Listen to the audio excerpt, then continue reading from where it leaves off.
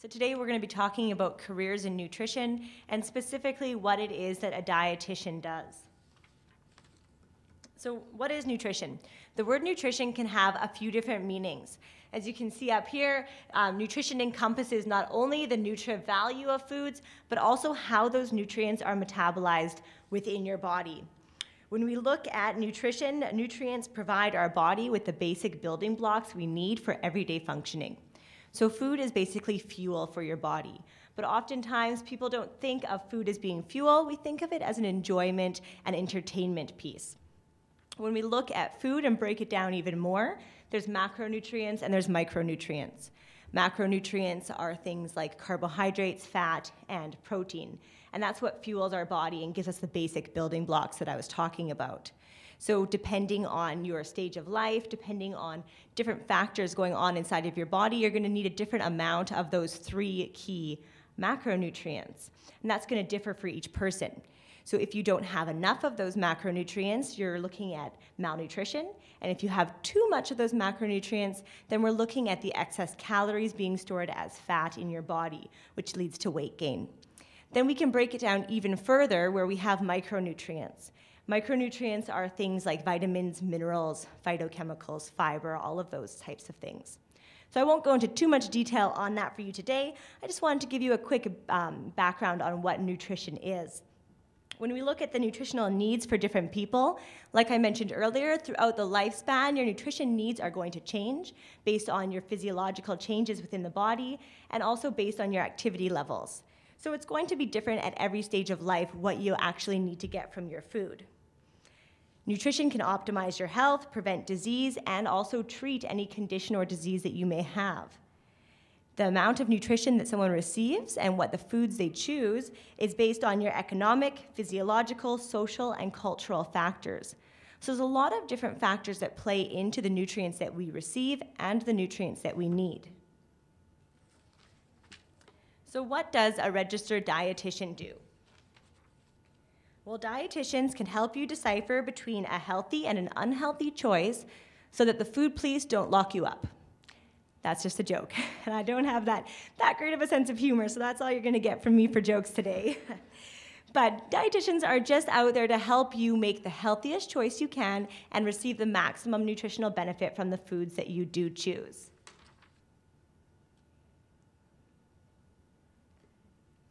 So let's talk a little bit about what a registered dietitian is.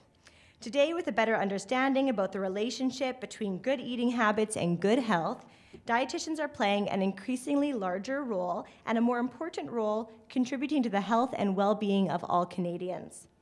Registered dietitian is abbreviated as RD here in Manitoba.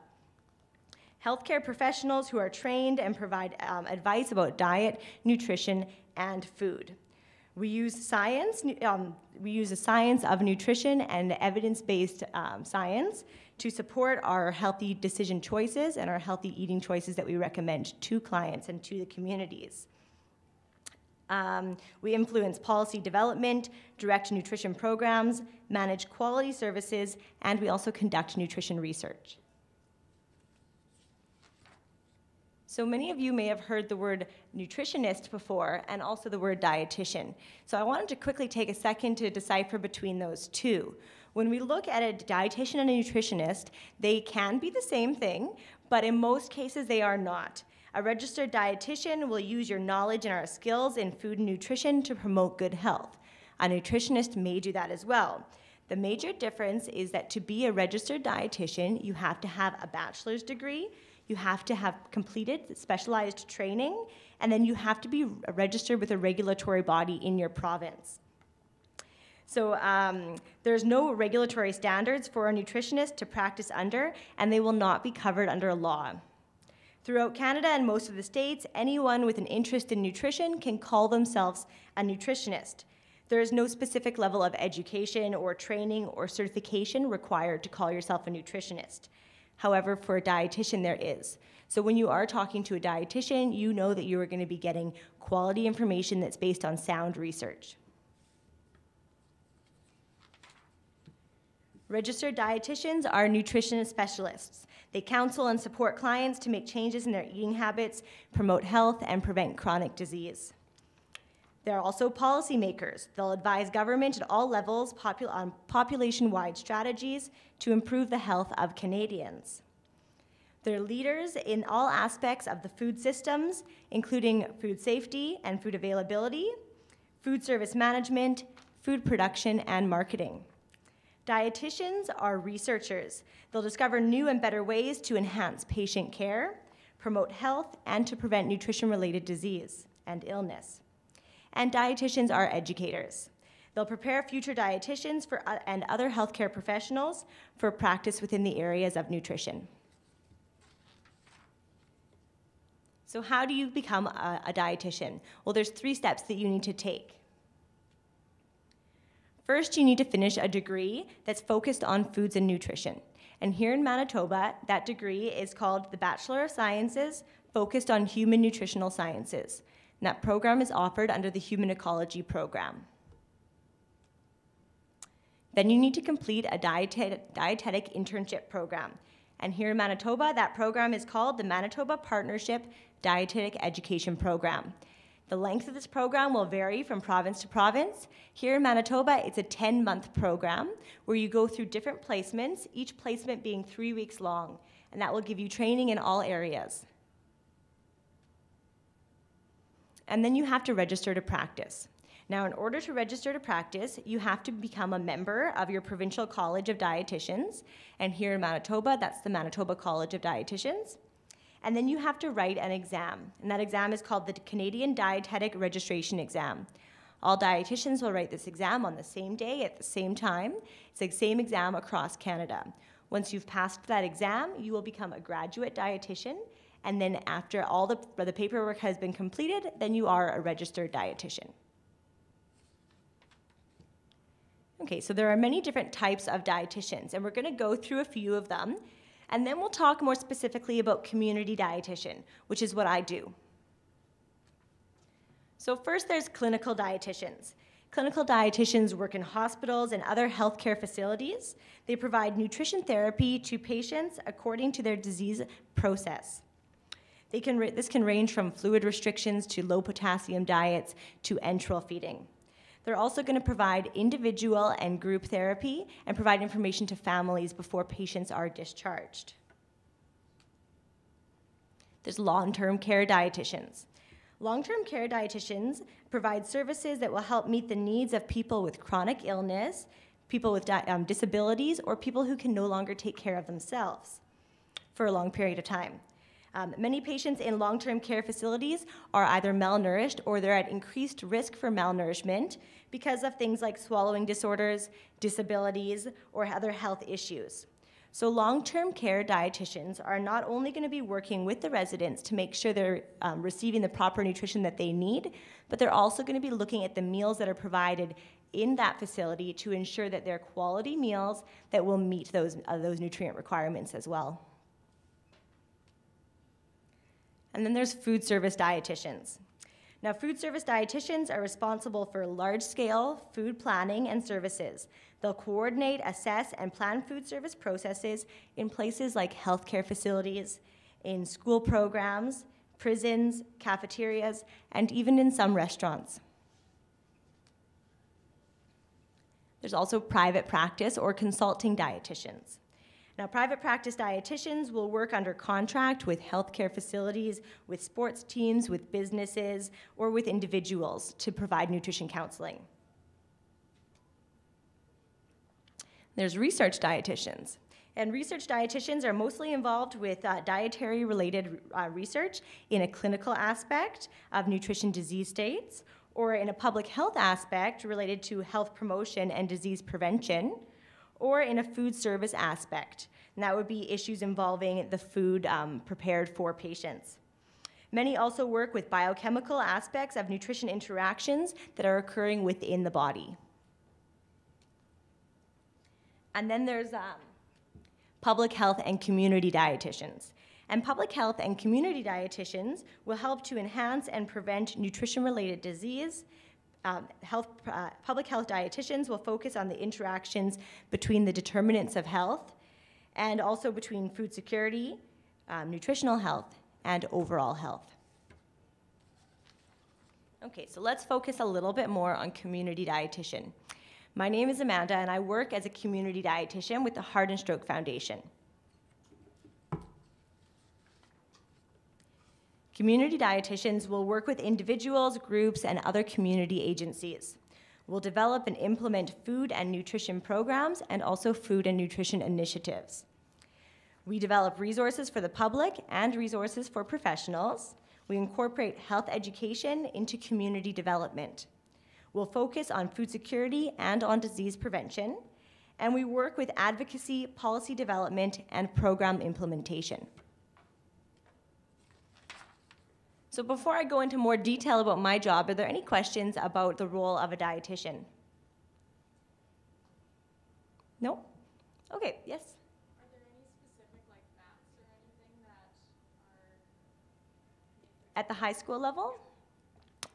You know, I'm not quite sure about that, which I should know, but I don't. I know that there's the human ecology program that you go into to get your Bachelor's of Science.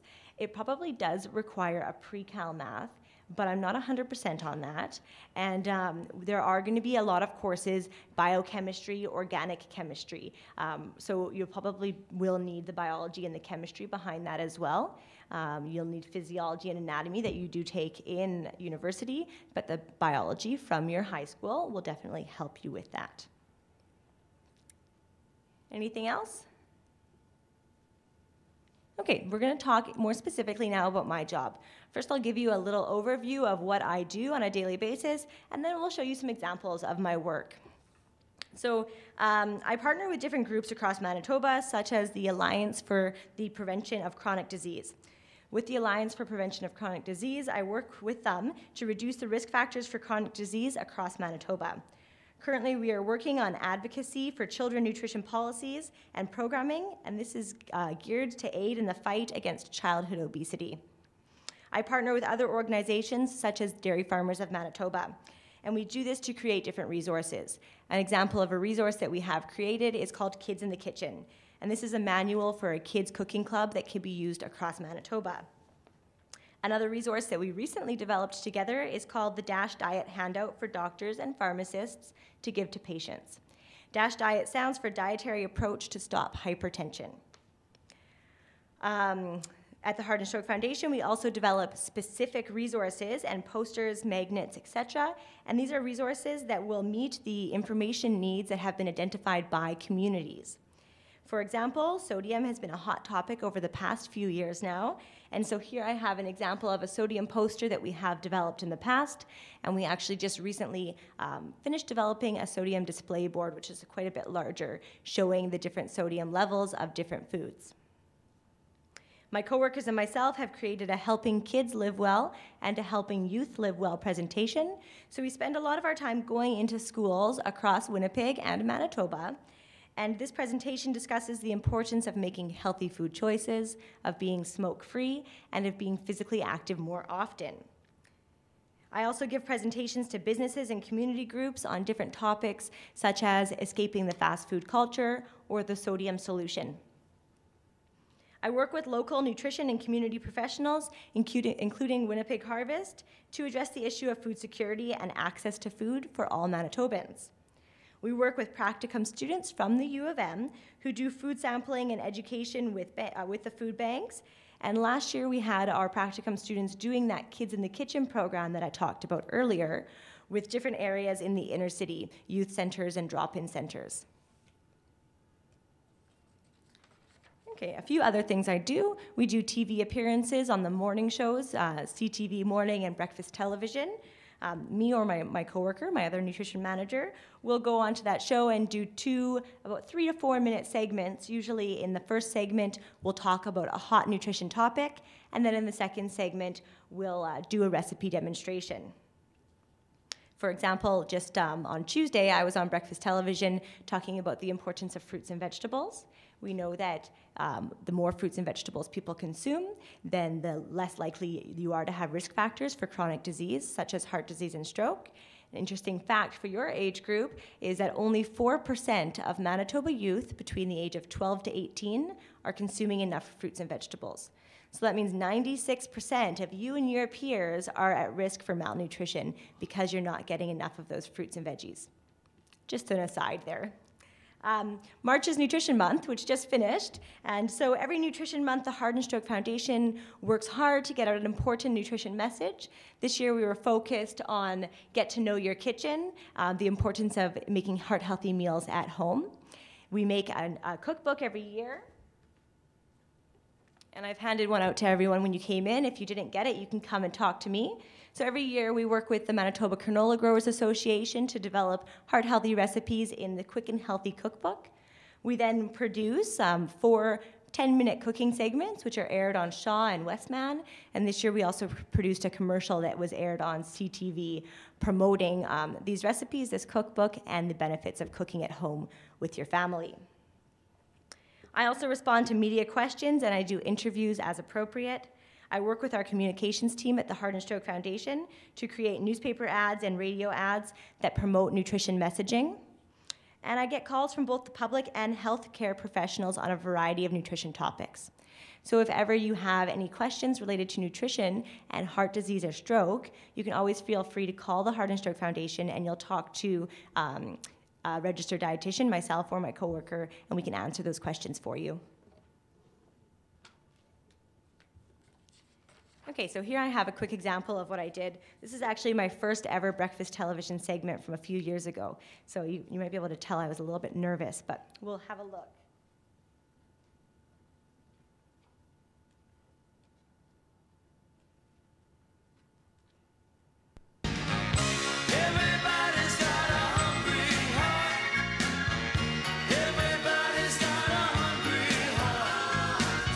Welcome back to BG. My guest is Amanda Nash, joins from the Heart and Stroke. We're looking at the dangers of sodium. So first off, what's the problem with sodium? Sodium increases your risk for high blood pressure or hypertension. Okay. And we know that hypertension is one of the major risk factors for heart disease and stroke. Sodium also can have a whole bunch of other negative side effects. It can lead to increased risk for things like stomach cancer, for osteoporosis, even for things like asthma. Oh, wow. So bad, and bad, but most of it isn't coming out of the shaker. This is usually not people's problem. About 12% of our salt intake comes from the salt shaker. Which isn't a lot. So it's not a lot. A good place to start would be to remove the salt shaker up from the table, or to try experimenting with different things when you're cooking. Easy way to drop 12% right there. Exactly. But it's in a lot of places that I don't quite realize, or the most of them may not realize. 77% of our salt intake is going to be coming from the convenience foods, processed foods, restaurant foods. Okay, so some of the stuff up the front there, these ones, even though it's designed and packaged for kids? Exactly. Even those little lunch boxes for kids can have quite a bit of sodium. 50% to 60% of your sodium can come from one of those small little packages. Wow. Okay, now some of these aren't going to be surprising. The potato chip, the pickle, those things that actually taste salty. Those are things that you think about when you think about sodium. And that was a very good point. They taste salty. A lot of other things that don't taste salty can have a lot of sodium. For example, that pudding cup over there. Okay. The sugar in the pudding cup is going to mask the salt that's in there. But there's about 15% of your sodium intake in just that pudding cup. That's a whole lot. And this is going into my kid who should be getting a whole lot less sodium. Exactly. Okay, how about one of the ones, traditional condiment on my table, the hot sauce? Hot sauce, you want to look at the label for something like that. A lot of condiments have sodium in them. So looking at the label, this one has 8% for just 1 teaspoon. Ooh. So that can really add up quite quickly on something that you're adding to your actual food, which already might contain some sodium as well. And when I'm reading those labels and I'm checking those labels, you're saying it's the percentages on the far right side that I want to keep my eyes on. For sodium percentages is a good thing to look at because it makes it a little bit easier. Looking at the milligrams can get quite large because the maximum amount of sodium that you want per day is 2,300 milligrams. Okay. And that's the maximum amount before you will have any negative health consequences. The actual amount that your body needs is only 1,200 to 1,500 milligrams. Which isn't a lot at all. Not a lot. To put it in perspective, 2,300 milligrams is just 1 teaspoon. Sorry, Yeah, 1 teaspoon. 1 teaspoon, that's all it takes. So we eliminate that, and instead we look at some different ways to spice things up, some different ways to flavor, and we cut down on that sodium. Also, when it comes to our recipes, we want to keep that in mind. So you've got one for us later on in the show? We do. Later on, we're going to be making a special soup. And this soup has barley, it has lentils, it's going to be very healthy, low in sodium compared to the canned or the powdered soups that you can buy in the store. Some excellent ideas coming up on BT. Plus, we're going to save you some time. We've got time-saving tips to get you through your day.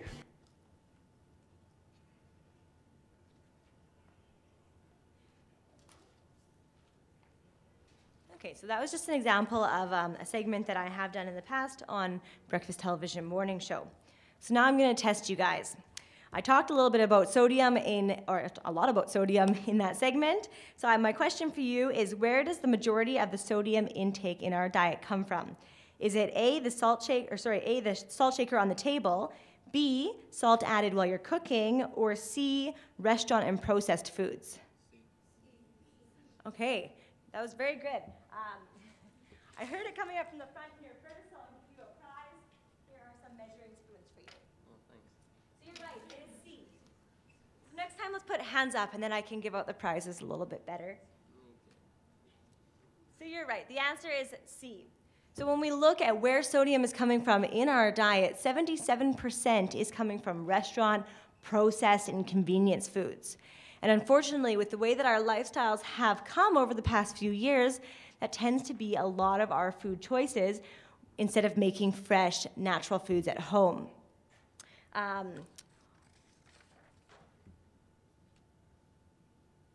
Sorry, I thought I had another slide there about sodium, but we'll just back up and I'll still talk about sodium a little bit for you guys. 85% of Canadians consume more than the upper tolerable limit. And I mentioned earlier in that segment we just watched, that upper tolerable limit is set at 2,300 milligrams. So that means that 85% of us are having way too much sodium, which puts our bodies at risk for adverse health consequences. Now, the main consequence that I talk about with my daily work is high blood pressure, because I work for the Heart and Stroke Foundation, but there's also a lot of other negative health consequences to having too much sodium in your diet. And this isn't something that only affects older adults, this affects everybody, especially when we look at children and youth, because we're seeing risk factors for heart disease younger and younger and younger. High blood pressure or hypertension, which is caused for a few different reasons, one of being the high sodium intake, is being seen in younger and younger kids than we've seen before. So we're starting to see school-aged kids, elementary school-aged kids, developing high blood pressure. And that's something we've never seen before. In fact, there was a research article that was released about maybe 4 or 5 months ago that showed that we're seeing plaque formation in the arteries of teenagers. And this is the first time ever that we've seen that happen. Plaque formation is caused from lack of physical activity, from unhealthy fats in the diet, from not enough fruits and vegetables in your diet, and then from other negative health things like smoking as well. So we're seeing these risk factors in people your age, which means that healthy nutrition to prevent chronic disease like heart and stroke is not something that you only think about when you're an old person. It's something that we need to be thinking about as children and youth as well, and taking steps to prevent. Because if we're already seeing risk factors in teenagers, that means that we're going to be starting to see strokes and heart attacks in young adults. Okay, that brings me into my next slide. So when we're looking at heart disease and stroke, but also overall health and chronic disease prevention, there are 3 things that we really need to reinforce. 1 is decreasing your sodium intake. 2 is going to be decreasing your overall fat intake, especially when we're looking at saturated and trans fats. Saturated fats are fats that come from an animal source, and trans fats are the man-made fats, the industrially made fats. And then choosing healthier fats, which would be the unsaturated fats, which come from plant sources. So things like vegetable oils, nuts, seeds, and then also some cold water fish. Those are the good sources of fat. And then also increasing your fiber. So fiber comes from whole grain products, it comes from beans, legumes, fruits, and veggies. The more of those that we have, the more fiber we'll have in our diet. About 50% of Canadians are not meeting their fiber recommendations, so choosing more higher fiber foods more often is going to be very beneficial, not only for disease prevention, but also for weight maintenance. Because when you eat a diet that's higher in fiber, you're gonna feel full for longer. It slows down the digestion, the food is staying in your stomach longer. That also means that you're gonna have better blood sugar control because the food is digested slower, which means nutrients are released slower into your blood, and your body can better manage those nutrients and get them where they need to go. So many benefits to having more fiber in your diet for all ages.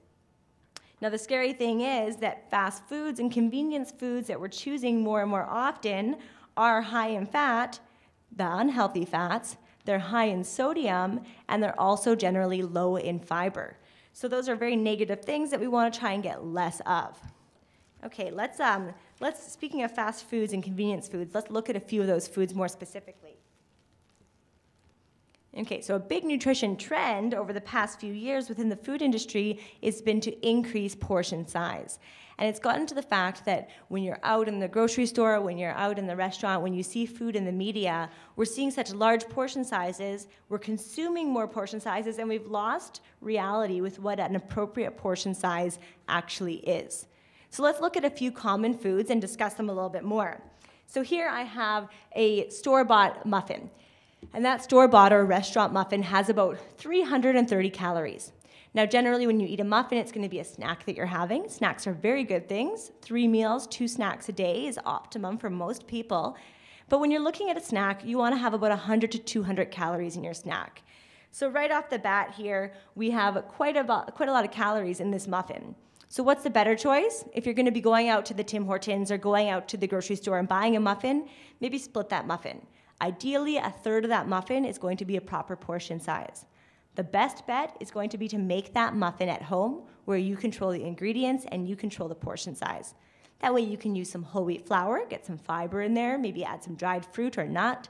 You can also use less fat. You can replace some of the fat with applesauce or yogurt, which will give it some nice moisture without the fat content, and it's still going to taste great. It will taste the same in the end. So making it at home, you have variety in different ways to make it healthier for you. So I have another question for you. And I think I actually just answered the question on here, but how big do you think a regular muffin is, a standard muffin portion size according to Health Canada? Any guesses? Well, I guess better than a person start talking. Go ahead. Oh, well, it says better supposed to be a 1/3 of this muffin up there. So 1/3 of that muffin. And 1/3 of that muffin is actually going to be 55 grams. So say we went to Tim Hortons and we got a muffin from Tim Hortons. That average muffin at Tim Hortons is 130 grams. That's how much it's going to weigh. 1/3 of that, it's actually approximately 55 grams. 55 grams is going to be the standard portion size for a muffin. So here I have some measuring spoons for you.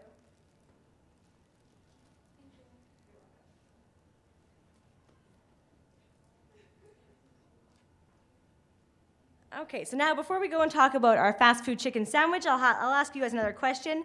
How much fat do you think is in this deep fried fast food chicken sandwich? Hands up, any guesses? Yeah? 15 grams.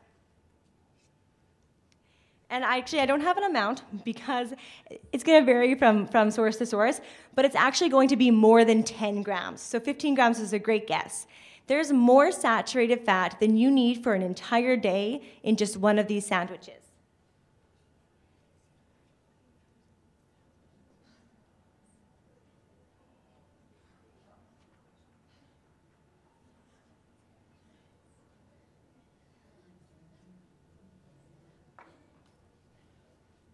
Now remember, I asked for saturated fat specifically, not total fat. So that fast food sandwich is going to have quite a bit of fat. And remember, saturated fat is the bad fat, the fat that we actually want to limit. So bigger isn't always better when it comes to sandwiches. The average chicken sandwich that you get out at a restaurant, it's going to be deep fried. It's going to be served on a white bun. It's going to have mayonnaise and other condiments. So you're not going to be getting any nutrition from that. Health Canada reports that an average sandwich should weigh 140 grams. But when we look at the typical fast food sandwich, they're going to be weighing quite a bit more than that, almost double that. It's also going to clock in with over 500 calories. So that's quite a bit of calories. That's enough for a whole meal in just your sandwich. Okay, let's look at 2 more items. So here we have the dry noodle package. So this is something like a Lipton's Sidekick. My question for you is, how much is 1 serving of pasta? Any guesses? Yeah? Great, that's right, half a cup. So I'll walk over and give this to you at the end, just so we can get through everything. So half a cup is considered a serving of pasta. If you took a Lipton Sidekicks, and you made that pasta, it's going to make about 2 cups of pasta. So in that Sidekicks alone, we now have 4 servings of pasta. So that's going to be a lot of pasta at one time. In general, when we're looking at all starches, pasta is considered a starch. It should be about 1/4 of your plate, not the entire plate. And with pasta, that's an area where we often think pasta meal, fill the plate up with pasta. Another example is if we go out to the restaurant, often a serving of pasta at a restaurant can have about 4 cups. So that's 8 servings of pasta in just 1 portion. It's also going to have about 24 grams of saturated fat and about 1,200 calories. So we're looking at almost your day's worth of calories and way more fat than you need in 1 serving of pasta out at the restaurant. So what can we do? Well, we can make our own pasta at home using a whole grain pasta, and we can also control what kind of sauces we add to that. Let's add lots of vegetables, maybe some beans and legumes to get a healthy protein in there, and then choosing an oil-based sauce over the cream-based sauce or a tomato-based sauce is going to help us to control the fat content. And the last one is, what beverage do you think is the best beverage for you? Any guesses? I saw lots of hands. We'll go over here this time. Water. Water is the best way to quench your thirst. Your body is made up of mainly water. Your body needs water for so many different reasons. The role of water in our body is to cool the body, to help with your digestion of food, to carry nutrients and waste around the body, and to cushion your organs and your tissues and your joints. So water has so many different roles within our body. We're constantly using the water that we have in our body, and it's so great to quench your thirst with water to replace that fluid that you need. But other sources of fluid can be good for us too. And milk is a great example. Milk's going to offer some of those key nutrients we need, calcium and vitamin D, which are so important for our bone health, for our teeth health, and then also for our arteries, our blood vessel health. So milk and water, those are 2 really great choices. Now have a guess here from the screen. What is the choice that I never want to see you choose? You can yell it out. Energy drinks. Energy drinks are something that nobody actually needs. They're very high in caffeine and they're very high in sugar. When we're looking at your age group specifically, 1 energy drink has more caffeine than your body can handle in an entire day. So we're looking at around 150 to 300 milligrams of caffeine in 1 energy drink. Health Canada has put some regulations on that are starting to come into effect. But even then, looking at your age group, 85 milligrams of caffeine is the maximum amount that your body can handle. When we look at people under the age of 12, 45 milligrams of caffeine is the maximum amount their body can handle. So having these energy drinks, it's toxic for you guys. It's very unhealthy because it's a lot of caffeine at once. Too much caffeine can cause irritability. It can cause rapid heartbeat. It can cause insomnia. So there's lots of negative consequences to having too much caffeine, and we know one of those energy drinks is already going to be way too much for you guys. Now the sugar. I mentioned lots of sugar in energy drinks. Now would you ever sit down and eat 15 teaspoons of sugar all at once? I hope the answer is no. So if you drink an energy drink, there's about 15 teaspoons of sugar in just one of those energy drinks. So that's a lot of sugar all at once, which brings me to sugar-sweetened beverages. So pop, beverages, punch, energy drinks, sports drinks, those are all going to be sugar-sweetened beverages.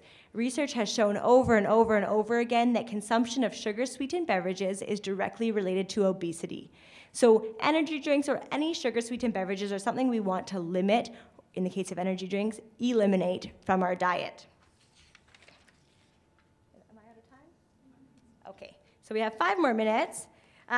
So the last thing I really wanted to touch upon you specifically because of your age group is advertising. When we look at food advertisements, how often do we see food advertisements for healthy foods? There's two examples up here. There's an ad for baby carrots and an ad for milk. But do you see those very often? I see the milk one a lot. You see milk a lot? What else do we see out there for food advertisements? Candy, pop, pardon me? Fast food.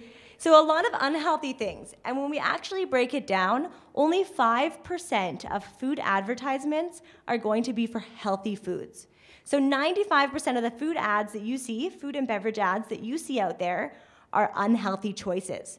Even though some of them actually do look healthy and they market them to seem like they're healthy. They market it to seem like it's a good choice for you. Looking back at energy drinks are marketed to your age group, yet they're extremely unhealthy and toxic to your health. So these companies, these food producers, they put big money into food advertisement and to media. And they pay people big bucks. And these people know what they're doing to play on your emotions, to play with your mind a little bit, and make you make choices that are not going to be the best choices for you.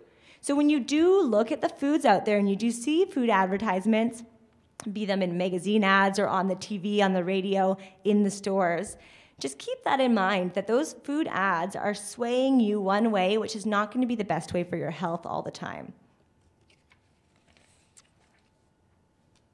Okay, so if there's any other questions about dietitian-related topics or how to become a dietitian, you can always visit the Dietitians of Canada website or the College of Dietitians of Manitoba website.